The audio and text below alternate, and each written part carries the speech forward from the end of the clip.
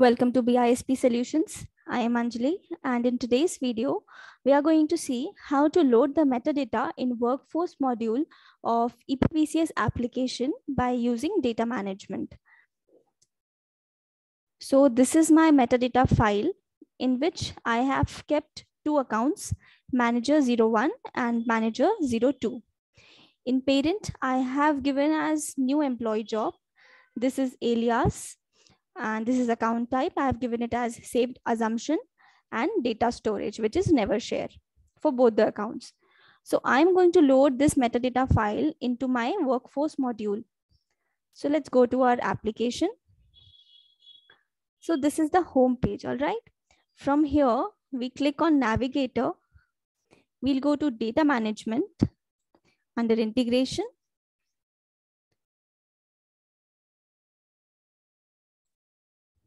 Okay. Click on setup tab. And the first step is registering our source system. So register your source system here. Then next go to target application and register it.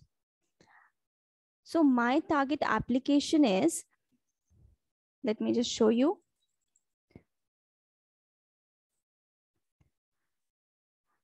See, this is my target application, ACC001_EPBCS. In account, since I'm loading the metadata file in account dimension, I'm going to select it as account. So how can you add a new target application and register it? Just click on add. Since we are adding metadata, click on dimensions. Select the application name. Give any prefix and then click on OK. So this is how you can add the target application and register it. So my application, target application is ACC_001_EPBCS for account. All right. So in dimension details, as you can see, I have selected the property for account type, alias, data storage, parent, and source plan type, because it is needed. When we load the metadata, it will ask for which cube you want to load the metadata. So I have checked it as well. Okay, so these are the elements which are also in my metadata file. Okay, accounts, parent, alias, account type, and data storage. So after registering your target application, we'll move towards import format under integration setup. So click on import format. And my import format is, I've already created as ACC_WF001_IMF. You can add a new import format by clicking on add and give here the name, source file, your file type. Since we are loading metadata, I have selected the file type as delimited all type because my file is delimited by this. Okay, so select your target application from here. Select your target from here and then click on OK. So mine is ACC this. Let's cancel this first. So that's how you can add a new import format. So let's check for ACC.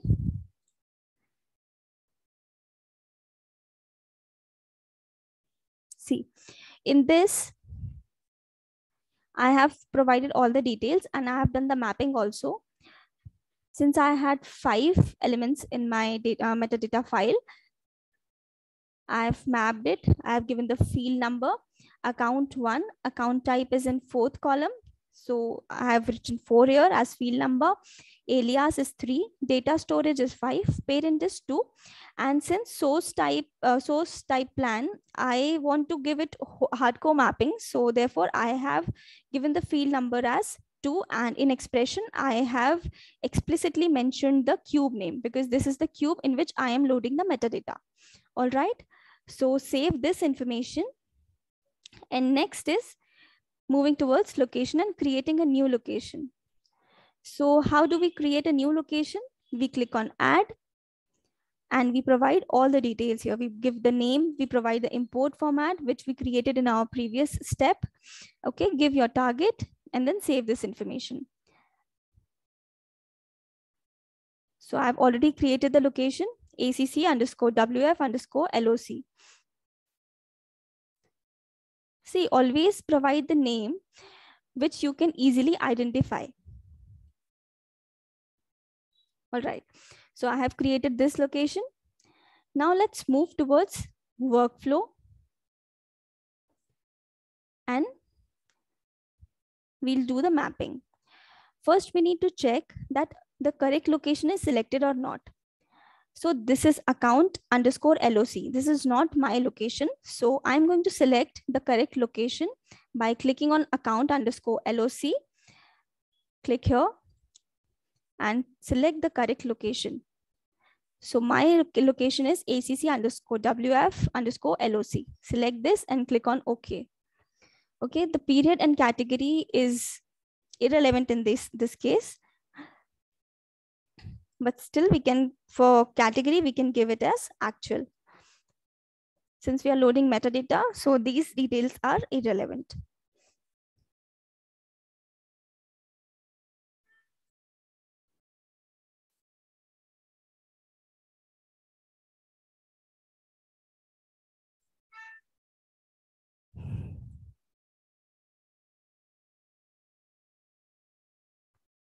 Okay, so the correct location was ACC_WF0001_LOC. So in this data load mapping, I have given like mapping for all the dimensions. For account, let's see, in all mappings, I have given like mapping, and we need to provide the rule name here. When we map, like for source and target, after mapping it, give the rule name. For account, account type, all the dimensions which we have in our metadata file. So as you can see, I have mapped all the dimensions. And for source plan type, I have provided hardcore mapping just so that our application can easily recognize the target. Okay.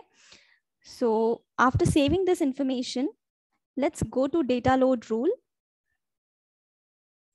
Click on data load rule and create a new data load rule from here. Click on add, and in details, provide the name, select the category, give the import format, and in source option, provide your file name from here. Click on select and you can choose your file.